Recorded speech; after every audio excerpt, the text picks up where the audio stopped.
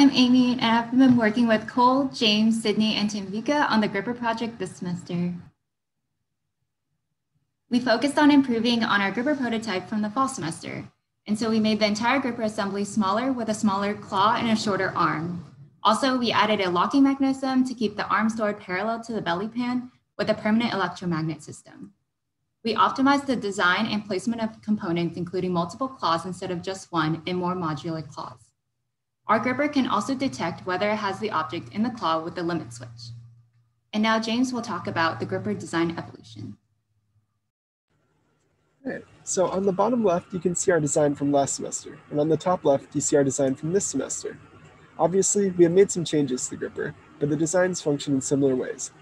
The arm is directly powered by a servo, allowing it to rotate up and down, and the claw opening actuation is driven by a servo with a pulley with string attached to it. The claws are pulled closed with surgical tubing. You can also see the improvements that Amy mentioned. Each individual part is significantly smaller than the previous version, making the gripper lighter and a lot less bulky. The claws are modular, with mounting holes allowing for different end effectors for different objects to be printed and used on the gripper. The claws also feature limit switches, allowing us to detect when we have an object clamped in the gripper. For this design, we also opted to use 2 claws rather than 1, giving us a wider grip with more gripper with more tolerance in lining up.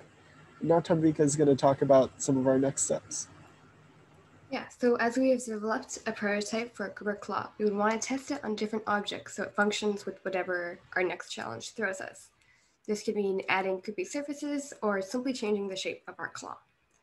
Also, one of the problems that we're seeing with our current prototype is the amount of torque needed to pull open the mechanism might be greater than necessary, and therefore requiring much more power needed. To solve this problem, we may end up modifying parts of the design to reduce torque, or reconsider using a string-powered mechanism. Finally, we want to test our gripper to see what needs to be modified looking forward. This consists of testing our electromagnet, our latching mechanism, or testing our gripper with expected game moments and testing it underwater.